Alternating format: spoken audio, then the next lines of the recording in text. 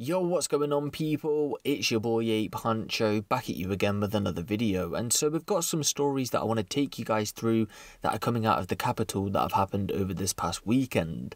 First, we'll start off with the extremely sad story of a young man who decided to put his own life on the line in order to save another person. The 24th of April 2021, just after midnight, emergency services had been called to the River Thames close to London Bridge as a woman had been in the river.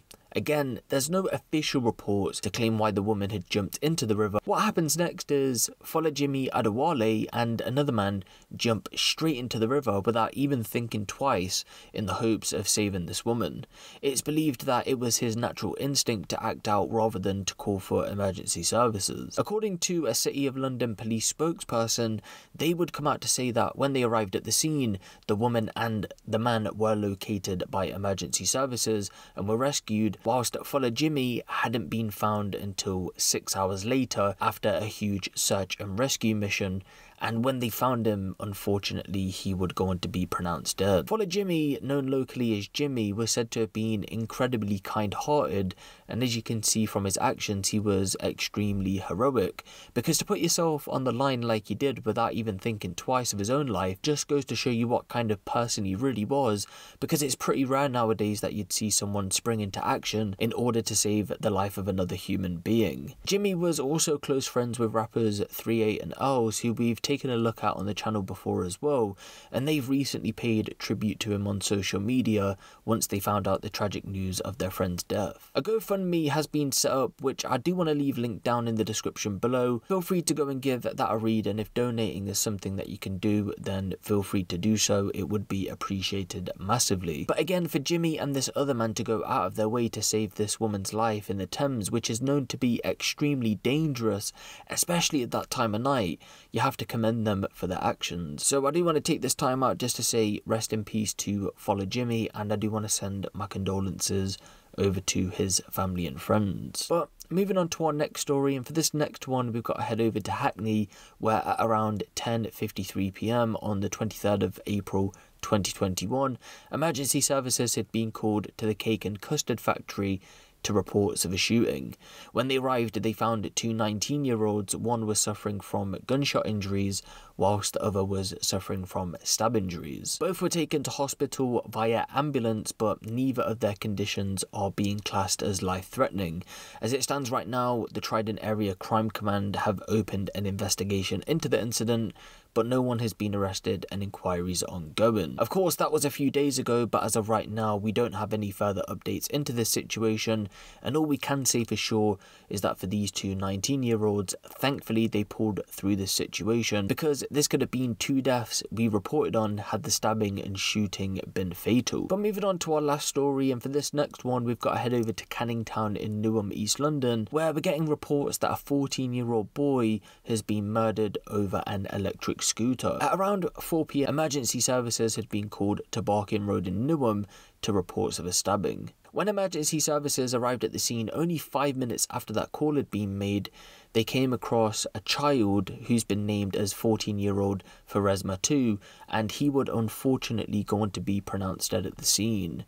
Witnesses to the scene have alleged that the stabbing was done via a samurai sword, with a friend of Perez saying in a since deleted Instagram post, "That was my boy, it was done with a samurai sword." Speaking of the incident, Perez's friend claimed that he died while protecting him from a group who then took his scooter. He said that Perez had dropped to the ground after allegedly being stabbed, adding, "I looked at you, bro," thinking they really got him. But the most recent news we got out of this story was that a 14-year-old and a 15-year-old boy were being held by police on suspicion of murder, and the 14-year-old boy, believe it or not, was in fact charged with murder, and he was also accused of possession of an offensive weapon. I'm unsure if he's been charged with that offence because reports don't claim whether he's been charged or not, but he was arrested for that offence as well. The 15-year-old on the other hand though, although he was arrested, he's since been released on bail. Also, the Metropolitan Police have put out a statement that although reports are claiming this could have potentially been over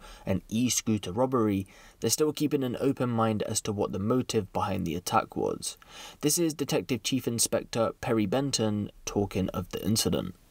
Yesterday evening, shortly before 4 o'clock, Faris was coming down Barking Road with a friend where they came across a group of individuals. Faris was attacked by at least 2 males and he received fatal injuries. We spent a long time here last night trying to identify any witnesses and gather as much evidence as we can. We have made 3 arrests in connection with the investigation, and those people are being interviewed as we speak. Obviously the impact on the community is devastating the community. I've got specially trained officers working with Faris's family, and they're supporting them as best we can, but they're absolutely devastated by what happened. I've got a team of detectives that are working around the clock to try and identify those responsible and try and get justice for Faris's family. But this, an incident like this, you know, has sent shockwaves through the community because it's another young person who's tragically lost his life in the most awful circumstances in broad daylight. You know, shortly before 4 o'clock, and he should be able to walk the streets safe. But unfortunately, those responsible have obviously, you know, cruelly taken away a much-loved son and a much-loved friend from his friends and family. So I'm appealing for anyone who's got any information to come forward and support the investigation to help us identify those responsible and get justice for Faris. Anyone who's got any information, either that they witnessed the incident or if they've got any information about who's responsible, they can contact the incident room or they can contact Crime Stoppers where it's anonymous. But I want to break that wall of silence. I want people to feel confident that they can trust the police, they can contact me. We will listen to anyone who has any information and treat it in strictest confidence. But I need people to be reassured that we will do everything we can to get justice for Faris's family because they deserve to know what happened, who's responsible, and they deserve justice. Faris was, you know, 14 years old. He had his whole life ahead of him. His family have been devastated. Unfortunately, this tragic incident has, you know, changed their lives forever. You know, my heart goes out to their family. My heart goes out to his friends. And it's pretty crazy to think that a 14-year-old child has been charged with the murder of another 14-year-old child. Of course, because it's so early on in the case, we do have to say that it's alleged, but we do have to take into account that these are children at the end of the day, and we've got one child's life being taken away, and again, this 14-year-old boy has been charged. If he then goes on to be found guilty at a trial or decides to plead guilty to the charge, that means another 14-year-old child will lose his life. And recently we've seen prison reforms where child killers will now get sentenced to life sentences. And again, this means for this 14-year-old child, if he does get found guilty of murder, he's potentially facing life in jail. And to be 14 years old and to be facing life in jail is just absolutely mind-blowing, to say the least. But I do want to take this time out just to say rest in peace to Fares, and I do want to send my condolences over to his family and friends.